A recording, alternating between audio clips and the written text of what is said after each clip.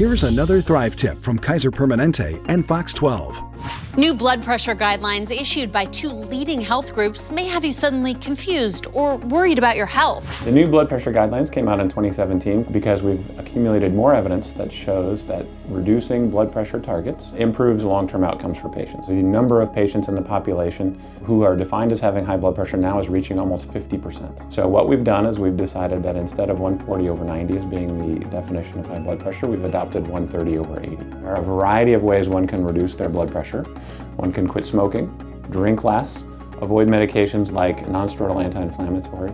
One can exercise more, and most importantly, one can eat more fruits and vegetables. It's still best to have your blood pressure checked every 2 years and to talk with your doctor if you have high blood pressure or concerns about your risk.